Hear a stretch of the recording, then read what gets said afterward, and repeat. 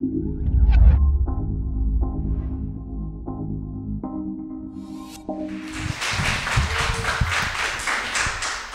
hello everyone, thank you for coming and thanks to the organizers for making things possible. Let me start by putting a question or a choice before you. Imagine it's your task to bring down a wall, and all you have to, or all the tools you have to achieve this is a very tiny hammer. Now there are two options. Option A, which is on the left, consists in taking your tiny hammer to a massive solid wall, and then you start hammering away like crazy. In option B, you also have to do some hammering, but at the same time, what you can do is you can influence the construction process of the wall. So you can make sure the wall, while it is being built, is not very solidly built. So it's probably very thin, very low, full of holes and cracks. So you still have to do some hammering to bring it down, but it might be much easier to do so in this case. So let's do a show of hands. Which option would you choose? Option A or option B? Who's in favor of option A? Raise your hands. That's not quite a lot. Who would choose option B instead? All right, this is no surprise, okay? Actually, this is a no-brainer. So the question is, why aren't we doing this when it comes to our fight for animals? Why are we all choosing option A? Let me explain this. The animal rights movement strives to achieve a better world for animals. It might look something like this here, right? So humans and other animals living together in perfect harmony, no unnecessary killing or suffering. However, between us and this goal, this future world, there's a massive wall. And this wall represents the attitudes and behaviors of most people who are non-vegans. So people believe in, for example, speciesism, carnism, anthropocentrism, or human superiority, and they act accordingly. So they support directly or indirectly animal suffering, killing, abuse, and exploitation. So as activists, our job is to bring down these walls, right? We have to change attitudes and behaviors of people. That's our job. Now the crucial thing to bear in mind here is, and that very often gets ignored, and that's why I'm doing this presentation, those attitudes and behaviors don't just fall out of the sky. In fact, they are largely determined in a very important period of life, that is during childhood and adolescence.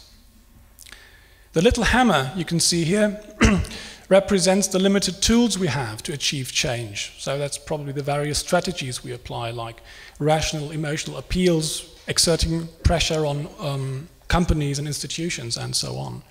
The solid wall in option A represents the firmly entrenched and established beliefs and attitudes of people during early socialization.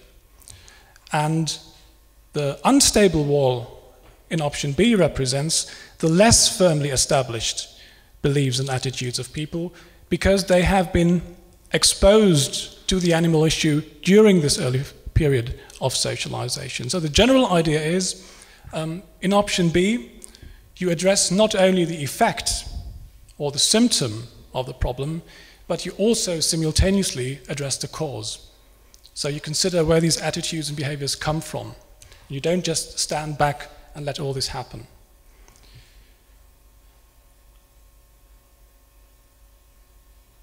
Okay, it's given up its ghost.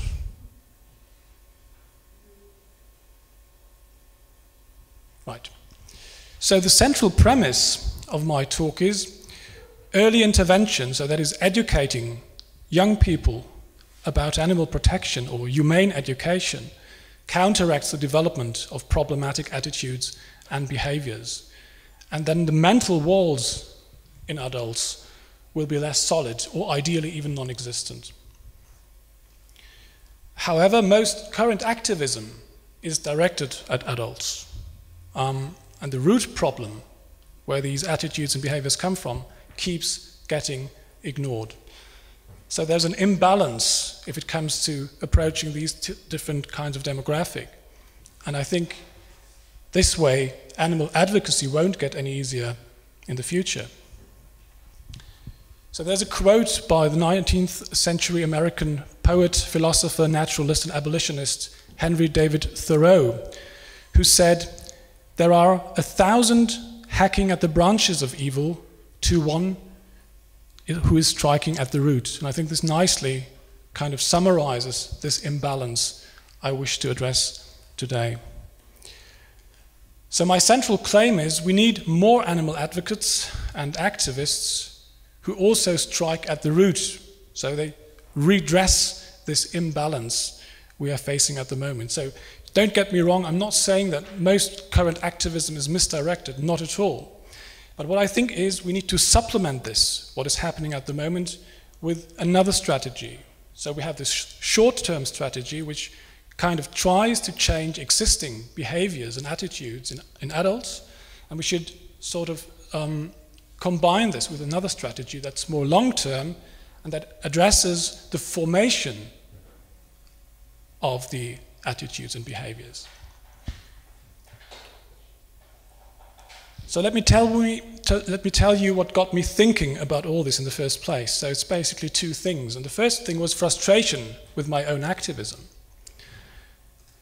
I run a website with rational arguments in defense of animal rights. And I also offer workshops on this subject, and I've done so in the last couple of years at this conference as well. And I always thought all I need to have are the best rational arguments, and that just will settle everything, right? So because I thought, well, people are rational and moral individuals, and they will understand and accept rational and moral premises and conclusions, and ideally act accordingly. Of course, that was wildly naive. I soon realized that in real life, good arguments are just not enough, right? Because rational moral arguments are not always met with acceptance or adoption, but mostly they trigger irrational, inconsistent, and very often unethical responses in people. And that's, of course, highly frustrating. So very often the arguments people come up with in defense of their habits and convictions, they're not really arguments, but they are rationalizations. Right? Rationalization is a psychological defense mechanism, and it consists of making excuses and by providing seemingly rational explanations for a behavior that is actually otherwise motivated. And those rationalizations, they aim at two things, basically. First, they aim at defending one's problematic attitudes and behaviors to oneself and to others. And they also aim at protecting one's self-concept, right, as a rational and moral person. So people want to keep doing what they have been doing all the time because they like it, like eating meat, for example. And at the same time, and although they know there might be something wrong with this, at the same time they want to conceive of themselves as rational and moral persons. And rationalizations just help them to achieve this trick. And this is why I think that rational appeals may not be sufficient. Maybe not always, but I think with the majority of people, they might not be sufficient. And I've tried to visualize this with three levels. So on the top level, we've got arguments, or in many cases, just rationalizations. And they are there to protect attitudes and beliefs of people, like humans are superior or animals are there for us to use them. And these attitudes and beliefs, again, are there to protect behaviors. So the behavioral level is the lowest, the basic level. And our ultimate goal as activists is, of course, to change behaviors, not just attitudes. And of course, I realized doing rational argumentation, I was just scratching at the very surface of all this. So my focus changed from asking how best to rebut people's arguments, because I didn't really see the point in that. I went to the question, why do people come up with these so-called arguments in the first place? So at this point, it might be helpful to take a deeper look at the different strategic approaches to social change, and there are basically two different approaches. The first one might be termed attitudinal approach, right? So the idea is attitudinal change leads to behavioral change, right? And to create attitudinal change, we use rational or emotional moral appeals. So for example, we tell people don't eat meat because it harms animals, it's bad for them, it's the immoral thing to do, and then people will accept this and change their attitudes and behaviors accordingly. Then there is the behavioral approach, which is quite the opposite to the first one. The idea here is that behavioral change will lead to attitudinal change. So to create behavioral change, we need to change the environment. So that means we need to break the habits or dependencies of people. And that will lead to attitudinal change. So probably you would say we don't need to talk to people about the morality or immorality of killing and eating animals, for example, but you just try to provide an alternative to that practice. You say we create in vitro meat or stuff like that is quite the same thing, so people can keep their habits, but without harming animals in the process. And once this dependency is broken, people will change their attitudes because there no longer is this need to rationalize and to defend their practices. You might feel that, okay, we've given up on morality completely here, but that's not the case. So I think if we break these dependencies, this enables a real moral and rational debate in the first place, because before that wasn't even possible, because people acted like people dependent on drugs, for example. So as long as they are on drugs and dependent on this, rational argumentation very often doesn't do the trick. So back to rationalizations. There's also some good news here. Rationalizations are an indication of some kind of inner conflict, of a cognitive dissonance, probably. And this also tells us one thing, that deep inside people seem to care, right? They just don't allow this caring to come out and to work on them. And what most activism today does is they try to seek to reconnect people with that deep inner caring. So the questions that came to my mind when thinking about this was, where does this caring come from in the first place? And why don't we try to prevent the disconnection rather than just focus on trying to reconnect people again? Right? So why do we stand back and let all this happen? The other thing that got me thinking, beside frustration with my activism, was children making the connection. And I want to share some of the stories with you. You probably all know this famous video about Luis Antonio. It's a YouTube classic now. And at the dinner table, he asks his mom about the food on his plate, right? There's octopus on the plate. And he refuses to eat the octopus once he realizes that the octopus is, or rather was in this case, an animal. So for the benefit of those who don't know the video, I'll play just a very short part of it. I hope this is going to work. Então, quando a gente comeu os animais, eles morrem. It's interesting to follow his reasoning, right? Por quê? Pra gente poder comer, meu amor. Porque eles morrem.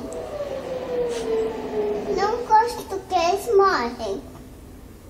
Eu gosto que eles ficam em pé. É isso. Então tá bom. Então a gente não vai comer mais não, tá bom? Tá. Esses animais tem que cuidar deles, não comer. He knows, right? Tá certo, meu filho. Então come a parte da batata e do arroz. Tá bom. Por que você tá sonhando? Não tô chorando, não. Eu tô emocionada com você. Eu tô fazendo uma coisa saindo. Right, and here's another one. This is Genesis Butler from the US. When 8-year-old Genesis Butler was just 3 years old, she asked her mom where her chicken nuggets came from. So I told her the truth. I said, you know what, we kill animals for it, sweetheart. And she was devastated. She said, you know what, I don't want to do this again. That day, the second grader decided to become a vegetarian. And 3 years later, she went vegan. Right, and here's another one. This is a boy called Adrian in Nepal. And this is Adrian's first visit to a temple. And at this temple there's some sort of sacrifice ritual going on where people bring goats to sacrifice them.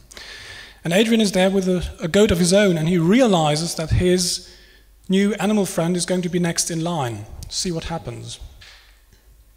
And don't worry, it's got a happy ending.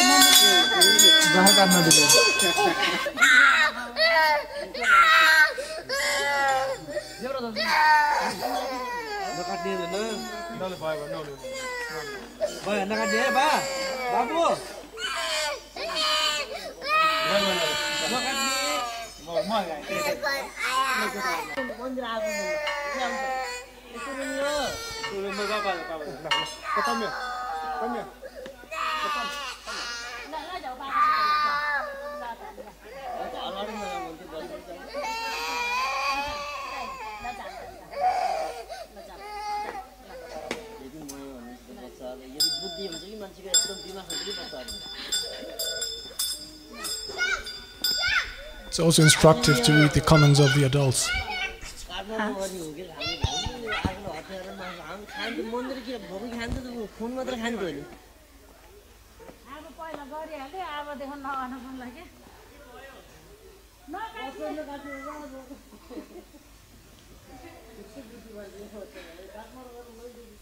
So kids know killing is not good, right?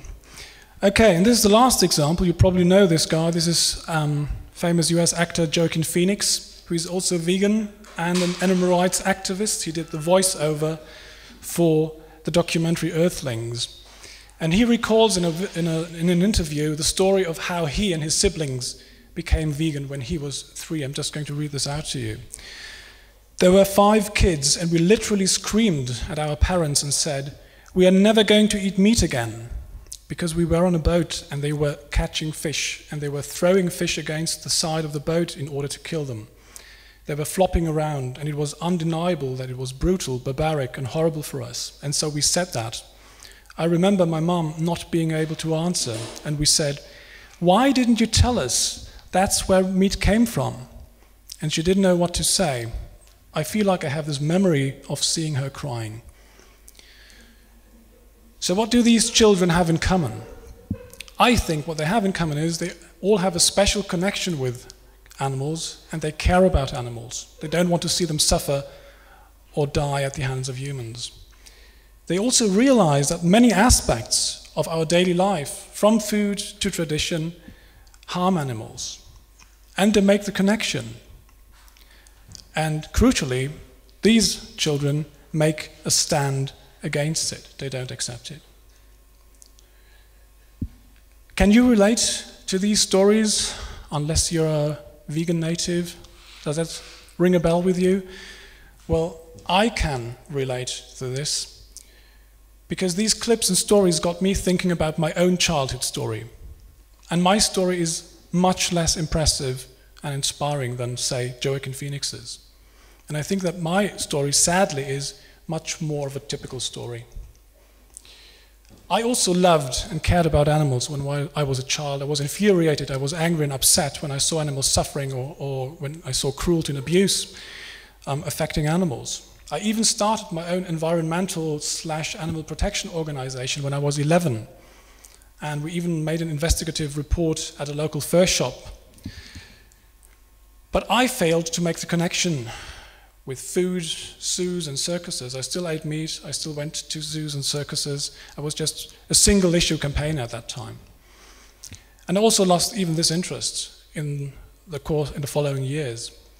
I only started worrying about animals again when I turned 18, and I very slowly rationalized my way to pescatarianism. It took me many years to get there.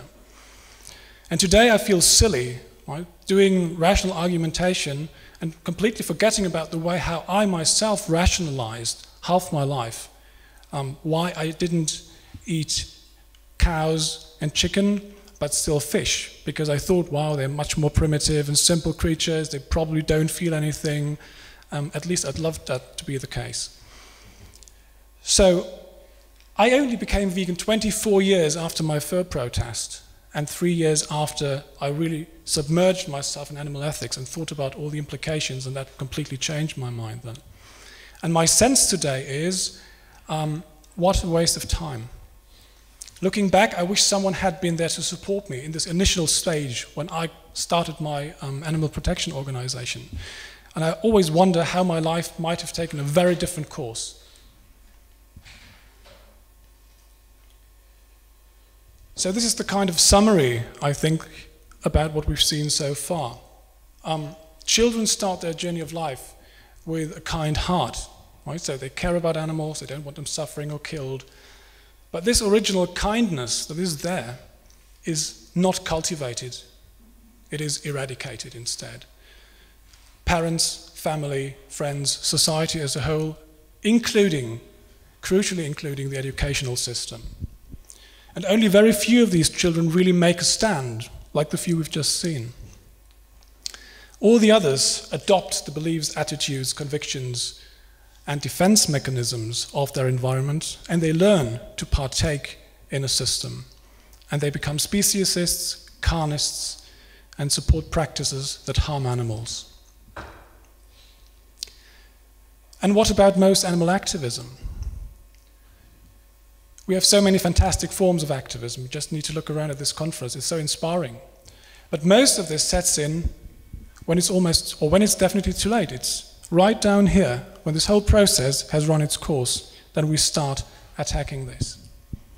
And this is why I think, because we fight attitudes and behaviors in adults rather than also try to address the origin of all this, this is why our activism will stay difficult, or more difficult than it needs to be in the future. So you may feel this is a bit of an oversimplification, the summary in my statement, and maybe you think things are more complex in real life, and probably they are. And you may wish to make a couple of objections, so I try to anticipate them. You might say, do children really have this natural, special connection with animals, and is it therefore good that they have this connection? And isn't cruelty to animals quite common among young people? Well, I think as far as the special connection is concerned, I think that's quite obvious, right? Animals are center stage in much of daily life of children. If you look at the toy industry, if you look at stories, books, movies, it's animals basically everywhere for a reason. Right? There's a whole industry centered around the fact that you can use animals to sell products to children, right? Because there is this special connection. So I think that is quite clear. The question whether it's natural or innate, I think the fact that we saw different clips from different cultural backgrounds also shows us one thing. It can't be nurture alone. It is kind of a universal thing. So it must be innate, right? It must be there by nature. And the question whether that is good, well, it causes no harm, but prevents harm. So yes, positively, yes, it is good. Right? In our understanding of ethics, it's good because it doesn't cause harm. So there's no doubt about this. The cruelty question is more difficult to answer because sometimes kids do act cruelly. But there are lots of developmental psychologists who say we shouldn't worry too much about this. This might be just a stage, and it's very often part of their normal development. So probably it's sort of a rebellion against parents or against authority in general, and that's the only way to get this out of the system is to pick on the weaker, usually animals. So in general, I think the closer connection and greater affinity in children is a fact. You might also want to object that we don't just toughen children up, but we also teach them kindness to animals.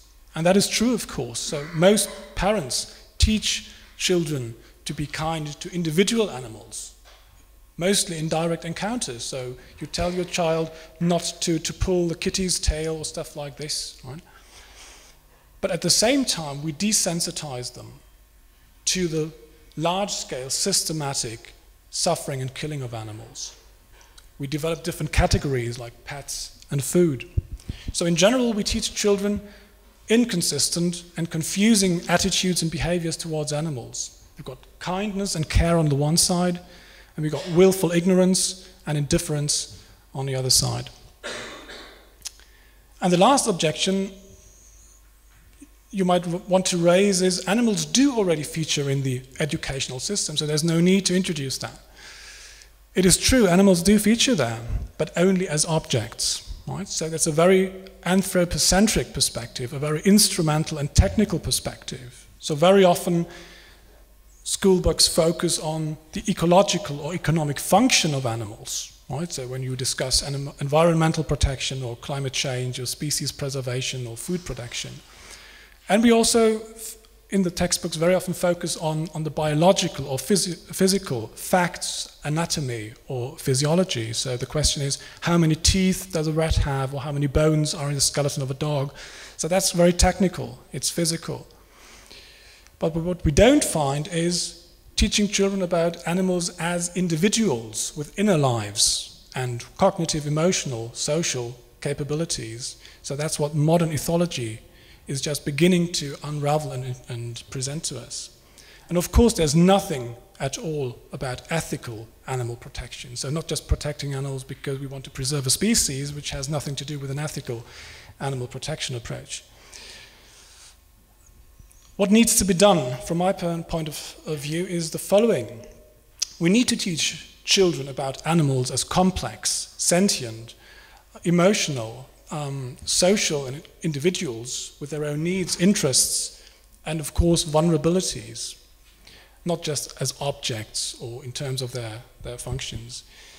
This is kind of, I think, an implicit approach, right? We rectify the rather distorted and one-sided image of animals. And my hope is, because children have this greater openness and closer connection, that this alone will already do a lot for them to make them think and also to come to the right conclusions. So that's a kind of an implicit animal protection education, even though you don't even mention the word protection. But we should also teach children explicitly about animal protection. And especially crucially, we need to take these topics to the educational system, and we need to institutionalize them, rather than just leave it to the parents or to some committed individual teachers who find this is an important topic or not. It needs to be a mandatory, obligatory subject.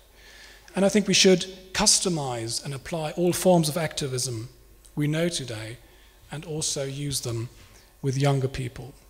And of course we need to do some customizing here because not everything can just be applied. We can't show earthlings to preschoolers. You may recall there's different approaches we talked about, the attitudinal approach and the behavioral approach when it comes to achieving social change. And I believe it's about time we introduced another approach here, which is not an alternative, but rather a complement. It's kind of a meta approach. It's the early intervention or humane education approach. And the idea is, quite obviously, early intervention creates less stable attitudes and behaviors. And that facilitates both attitudinal and behavioral approaches, right? So the last one kind of helps the other two. No matter whether you stick with this or that one, if you also subscribe to early intervention, you will make your life easier in the future. So now let's take a look at what speaks in favor of putting animals on the educational agenda from an outside perspective. First, so not from the perspective of activism. Number one, if we, and I use the word humane education here just to refer to animal protection for ethical reasons, right? That's just an umbrella term I use. First, it helps to spread and promote acknowledged social values. As we've already seen, many parents teach their children to be kind to animals, right? And in many countries, the moral and legal protection of animals is part of the cultural and political value system. So it makes sense to include them in the educational system as well and give it some kind of official status rather than an add-on. Number two, it serves the fundamental freedom of information and it helps young people to become autonomous, authentic individuals. currently the information about animals, as I've tried to point out, and animal protection is insufficient, it's biased, it's one-sided, it's distorted. And I think we need to rectify this. And otherwise, young people don't have all the information they need to make considered choices.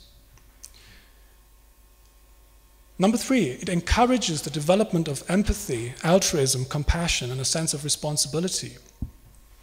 And it can make a very important pedagogical contribution to raising social awareness among children, to better understanding of those who are different also, because animals are very different compared to other humans. It can also help to support those who are weak, and also to tolerance, thoughtfulness, and care. And it can even help to prevent violence. So this positively impacts not only our interaction with animals, it also positively impacts all forms of social interaction. So it's a very strong argument, I think, for putting animals and their protection on the educational agenda. And number 4, it overlaps with other important areas. As you all are aware, the intersectionality aspect of animals, you've got social justice, world hunger, environmental degradation, resources depletion, climate change, health, violence, just to name a few. And I think that's very important because it can help young people as future agents and consumers to decide and act competently and responsibly. Right? So they need all these information, and they also need the connection between the different areas. Now let's look at the internal pros, that is why animal activism should focus more on young people. Unfortunately, I have to admit, the research record is rather thin here, so you don't find a lot about approaches, strategies with children. But it's my hope that once we get this debate started, this might spark interest in the subject and inspire more research, hopefully. So, number 1, it's a preventive approach rather than a curative one. And I think, as with health issues and in many other areas of life, usually preventive approaches are more promising than curative approaches. Right? You try to prevent things from going wrong rather than fixing them later on after they have gone wrong. Number 2, intervention may be easier. So because young people are more open to new ideas, and because of their closer connection to animals, this might be easier than with adults. Of course, this is kind of set back by the fact that we have to deal with parents, right? So this is the offset here, the resistance of parents, of course. Intervention might also prove to be more solid. So because socialization process is still incomplete or in the making, this might allow for the animal protection message to get deeper entrenched in the value system of young people. Intervention might also prove to be more sustainable. Right? Young people have a longer lifespan ahead of them to kind of translate their ideas and new ideas into action and to spread them. And there's also a long-term multiplication effect. So we always need to bear in mind young people are not just individual consumers or agents, but they're also tomorrow's social, political, economic and scientific leaders. So if these people with the right mindset move to positions of power, they have a huge potential to later on bring about lots of change on the institutional level, which is crucial for our mission. And there's one area that has so far received very little attention, and that's kids as activists. And that's kind of a short-term multiplication effect. So even if kids turn vegan or vegetarian at a young age, it's not just that their behavior changes, it might also affect the way they want to become proactive and do something. So this is Genesis Butler again, the girl we met in one of the clips before. And not only did she turn vegan, she also became a very powerful activist. And in an interview, Genesis was asked whether people react differently to her as a young activist. And here's what she says, I quote, They like that I'm a kid who is doing what I believe in. They are really interested in what I have to say. And I think they take me more seriously because they know I'm speaking from my heart. They listen to me more than adults. When my mom tells people she doesn't believe in killing animals for food, they give her lots of excuses. When I tell them the same thing, they listen and they want to know more. There are even more pros if we don't just focus on children as individuals, but also on the educational system. So the first thing, of course, is we can use an existing structure. Right? We've got this powerful, comprehensive educational system. Every single child has to pass through. So we don't need to build this, it's already there. We just need to make use of that in an intelligent way.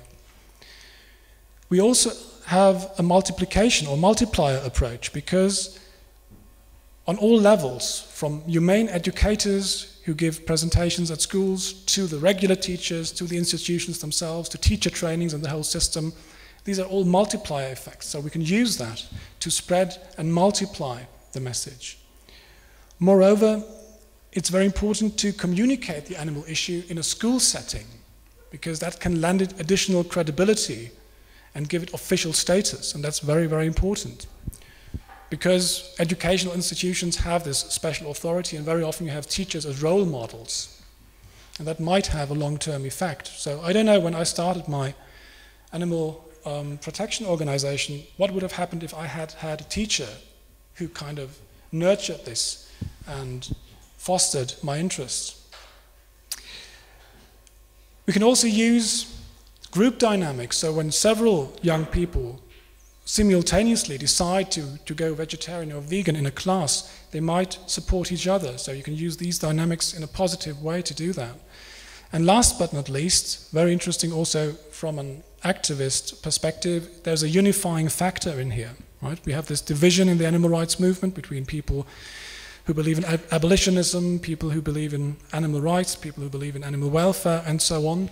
And I think these divisions are much less relevant in the context of outreach to young people, because you can't communicate some of the very complex concepts at a very young age.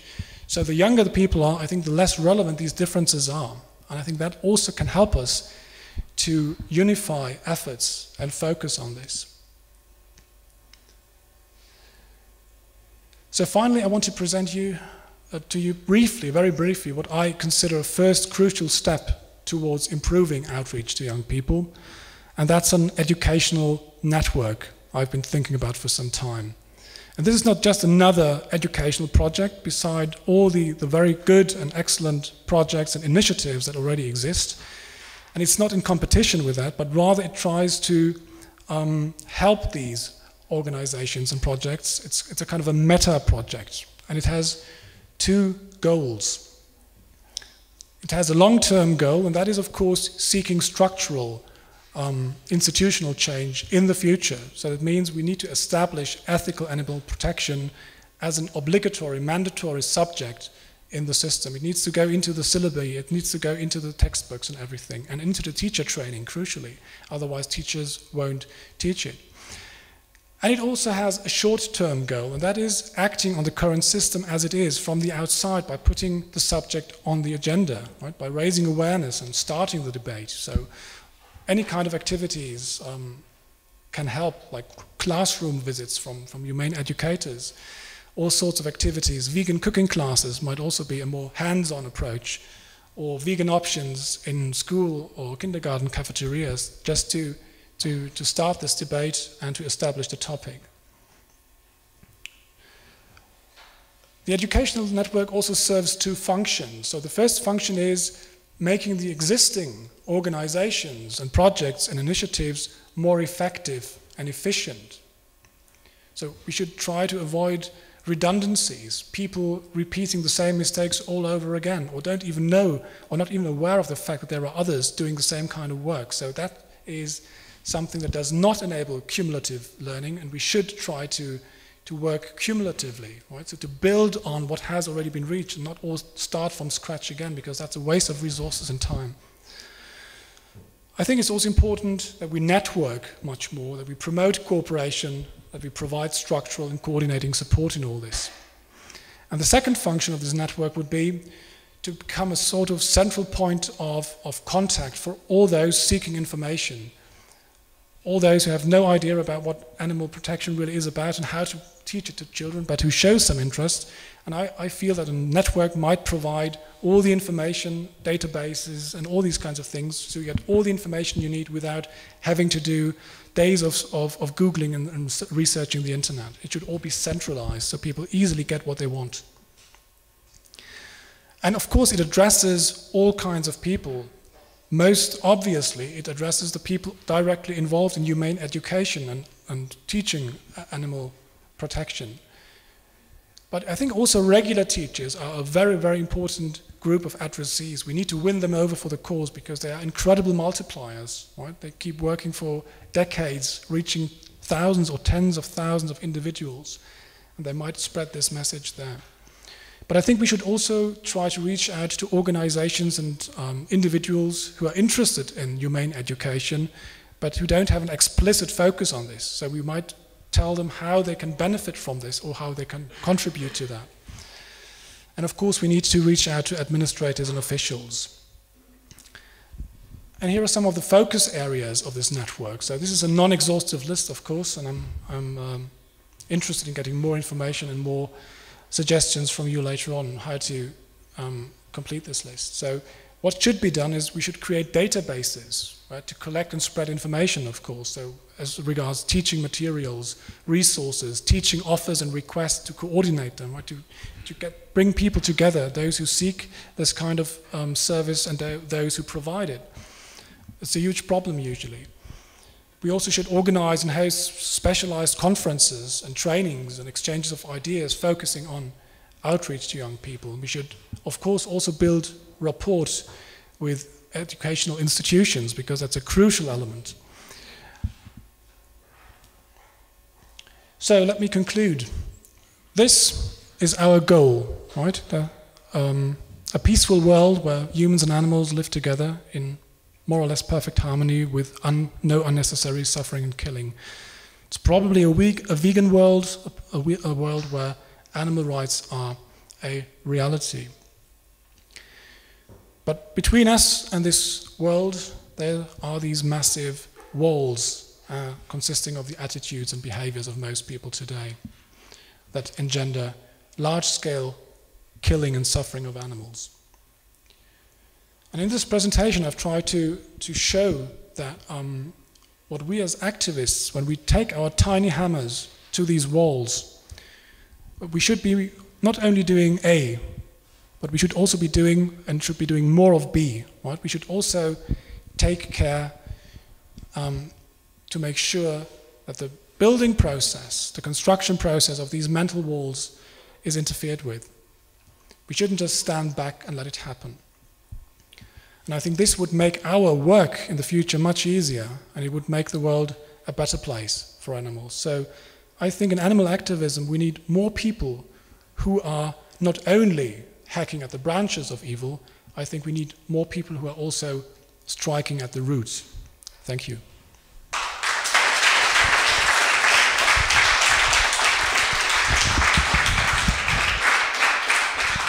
Hi, first of all, thank you for giving this presentation.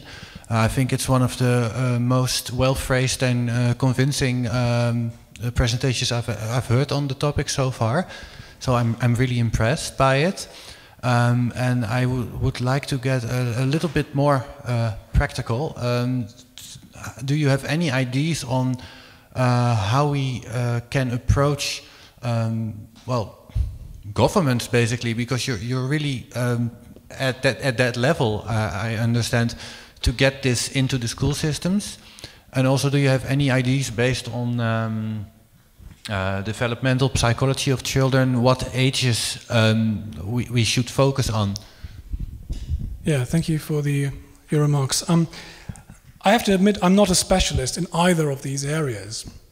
And that's why I think the first thing we need to do is we need to get the debate starting. We need to inspire more research into that by specialists. We need developmental psychologists to focus more on the connection between animals and children and the development of attitudes and behavior. So I'm completely incompetent to answer these questions because I'm a philosopher, right? I know everything but nothing really deeply. So. But I think your question about how to approach, I think the idea is we need to be very subtle and very, let's say, clever in doing this. So I think there are lots of ways in which we can, first of all, rectify a very, very distorted image of animals. And that is something, I think, where there is very little resistance. You don't even need to use the word vegan or animal rights or animal protection or animal welfare. You just need to give the kids all the information about animals that is available now. And that's quite a lot. That animals are individuals, that they have friendships, right? That they have feelings, that they can be sad. That's something that's missing completely. It's up to individual parents to do this, to pass on this information, but it's not institutionalized. And I think that would be one of the first steps. And I think it wouldn't meet with too much resistance if we just said, listen, there's modern ethology, and they have been telling us for the last 1 or 2 decades, there's lots of new insights, new information we need to include. We need to update our view of animals without an explicit protection message. And that would even work at a very low, at a very early age. And I think that would also be something you could get into the educational system. Of course, I'm not suggesting going to educational administrators and telling them, listen, you need to include the animal liberation message in your textbooks, because that's not going to happen. That's just simply not going to happen. But I think we can do this, and I trust children, because they are more sensitive and open, that they make the connection themselves, that they understand more and they start thinking more. And in addition, we provide, let's say, vegan alternatives at school cafeterias, and that all kind of creates a very different environment in where they grow up. So at the moment, this is not happening. They grow up in a carnistic world, and later on they're confronted with the fact, hang on, there's a problem with that. There are lots of people trying to change that. And I want them to grow up in the world we already want. So change the environment completely. But I have I'm not competent to give you exact answers about the direct steps to take, but I hope we can get people together and start the conversation and try to get the experts in to do the research and then tell us what would be a good approach for different kinds of demographics, for different age groups also, how to address kindergarten, preschoolers, how to address primary school, secondary school, and so on.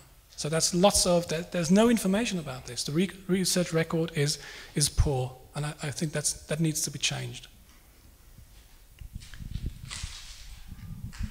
Hello Jens, thank you very much for this presentation. I was very excited about it, and I think you did a brilliant job. Thank you.